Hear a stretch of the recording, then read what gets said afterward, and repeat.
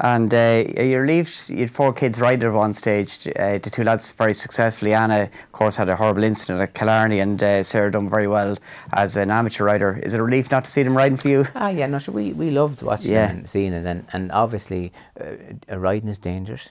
And I don't think there's any more dangerous sport in the world anywhere, and like nobody knows it better than yourself, and I don't think anybody really realises it. Like you're standing on a car going along at 40 miles an hour, and there's a driver and controlling it, and it's a machine, and you have control, but you're sitting on flesh that you don't know what's going to happen at any stage. So it is the most dangerous sport in the world, and there's no doubt about that.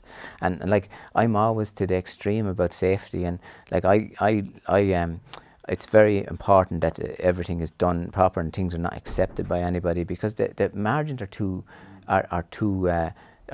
small, especially in flat racing. They race so close at such speed, like it's only fractions of seconds. You don't get time to rest. No one understands better than yourself. But listen, it's great when it's happening, and like we really appreciate the riders and what they put themselves through, but it is very, very dangerous.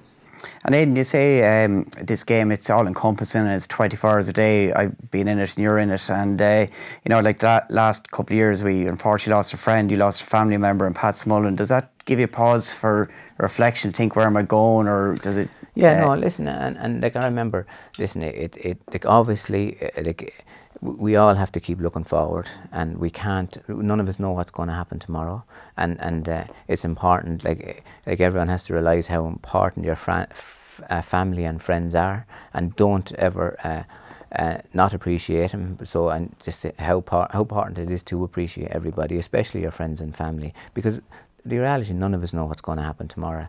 And listen, Lord have mercy on Pat, like it was a terrible thing, and I remember Pat gave all every day, you know, like every single day he gave it all, and a very genuine fella. He was very good to everybody, had time for everybody, very humble, very respectful, you know. So listen, it's just not to take it for granted, and appreciate each day. Be grateful when you get up in the morning, and be grateful when you go to bed the night time that you're after making it that far, but don't take it for granted that you're going to make it the next day, because none of us know really.